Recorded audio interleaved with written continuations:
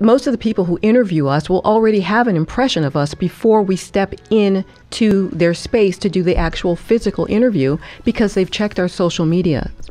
And so you have to be mindful of that. You have to always think, well, would I want an employer to see this? And I know it feels a bit contrived maybe, or you can't really be yourself, and that's what the internet is all about, expressing yourself, but this is the world in which we live.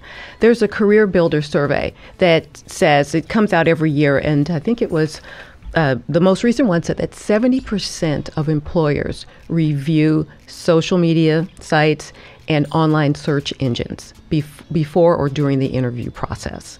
So it's a part of life. So I try to encourage people to think about what they're posting, and to, I guess the best thing to do is to think about the rules of small talk when you post, because you are having a conversation, and not just with the person that you're tweeting or posting on behalf of or at. It's with everyone who's going to see that. So just be mindful.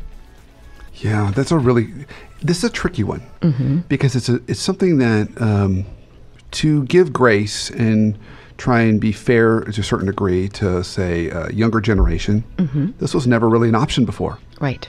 You couldn't just put your voice in the world. Yes. You had to earn that. You did. You had to work your way up. You get promotions, you get titles, and then your megaphone got bigger. Yes. Now we're giving people a massive megaphone at like 8 years old. Yes. And say, just shout into the world. Yes. Anything you want. Yes. And they may not have learned the maturity right. or how to really use that. Exactly. And so they put out stuff when they're 16, 17 years old that may come back to haunt them when they're 26 or 27 years old. Exactly.